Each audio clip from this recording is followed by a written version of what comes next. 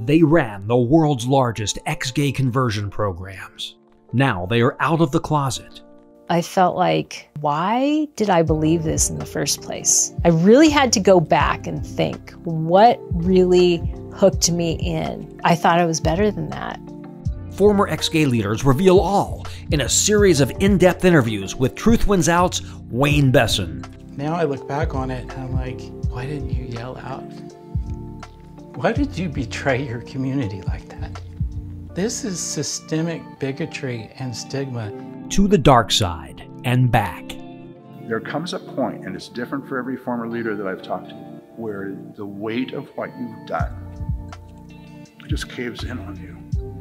And you think, oh my God, what have I done?